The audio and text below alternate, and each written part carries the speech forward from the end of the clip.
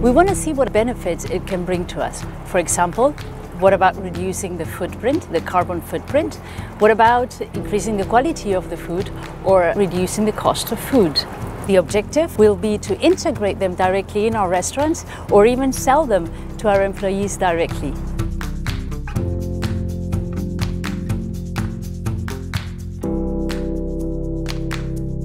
That means that everything goes through water. It's quite good because there is no ground, so we don't use any weedicide or any pesticide, and it's very eco-friendly.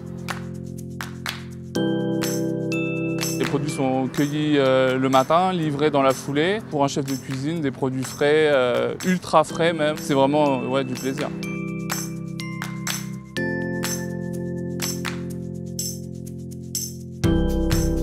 At Sodexo, as part of the Better Tomorrow 2025, we are committed to source local and seasonal products and reduce carbon emissions. Of course, urban farming is not the only solution to intensive farming, but it's one solution.